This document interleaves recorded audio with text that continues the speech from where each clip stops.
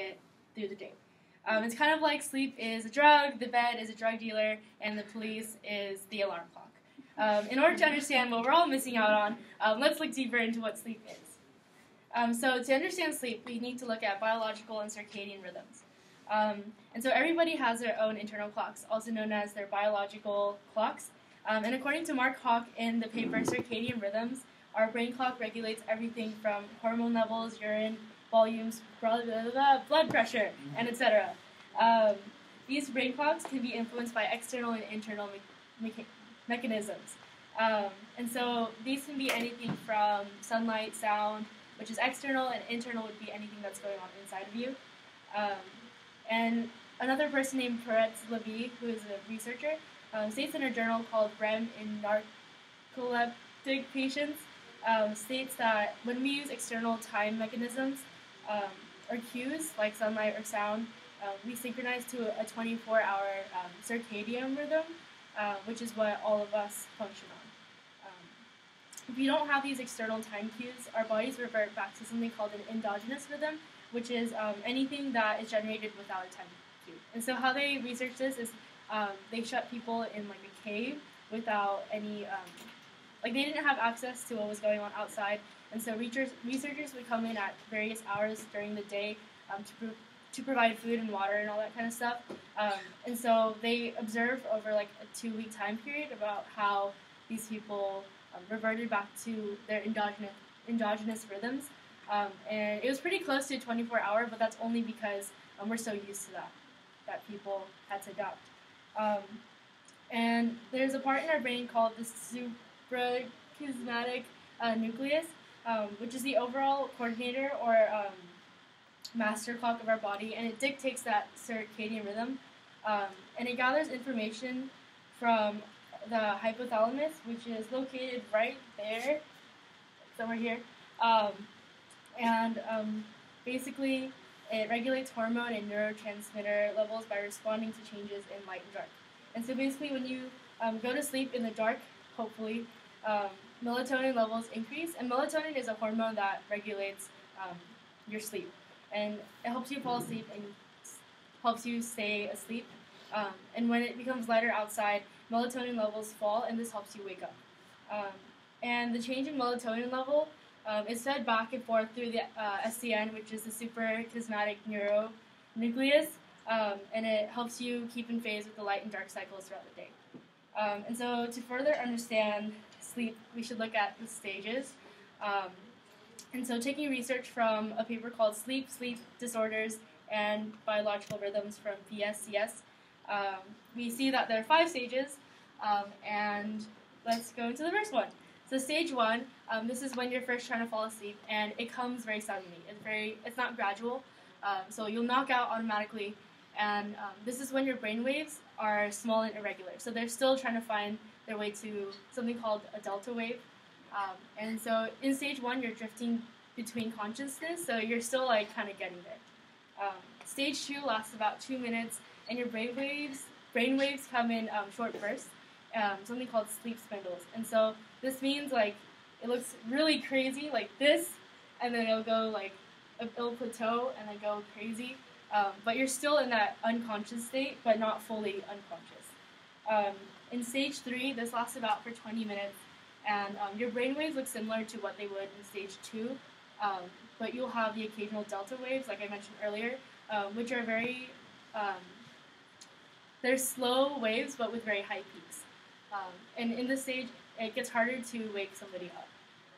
So this would be considered starting to get into the deeper sleep stage. Stage 4 is the deeper one, and it lasts about an hour. The brain waves are all delta waves, and you would describe somebody in stage 4 as out cold. So you wouldn't be able to wake them up with any sound or any movement. And then the last stage, stage 5, also known as rapid eye movement stage, REM sleep. This lasts about 30 minutes to an hour, depending on your body. And these brain waves look very similar to when you're actively awake. And your heart rate starts to increase, and your body starts twitching, but for the most part, you lose muscle tone throughout as you get deeper and deeper into REM.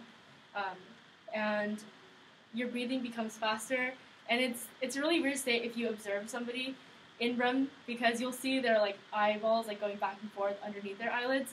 It's kind of creepy.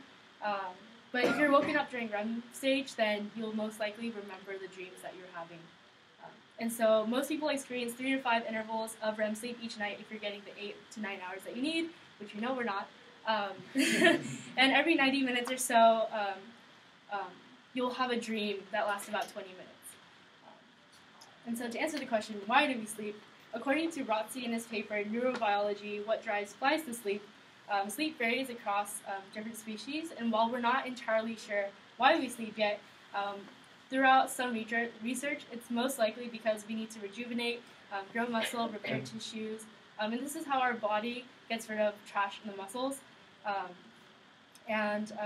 We have to synthesize hormones within ourselves to balance that out too. And it helps to store memories from our short-term into long-term while we're sleeping. And it also has shown that with more sleep, you get improved problem solving. And so a lot of us don't get enough sleep, but it's not necessarily because we're procrastinating on speeches or anything like that. Sometimes it can be because of a disorder. So we're going to look at 2 today. The first one is sleep apnea, and this is where your throat or your windpipe is blocked while you're sleeping suddenly. And because it's obstructed, your breathing stops for a couple of moments, and this can be really dangerous because there's not enough oxygen getting into your body.